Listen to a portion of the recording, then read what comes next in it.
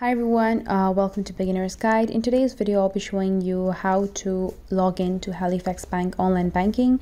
But before we learn to do that, do consider subscribing to our channel for more videos like this. And don't forget to hit the bell icon so you do not miss another update from us.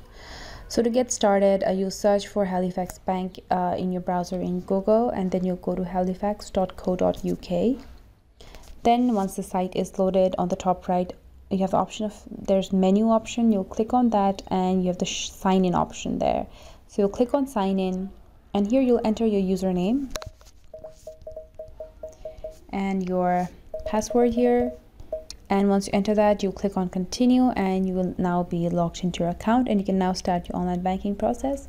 So it's very quick and easy. If you've not yet registered for internet banking, you're going to have to do that first. We have another video in our channel showing how to do that. But if you're looking to log in, this is it.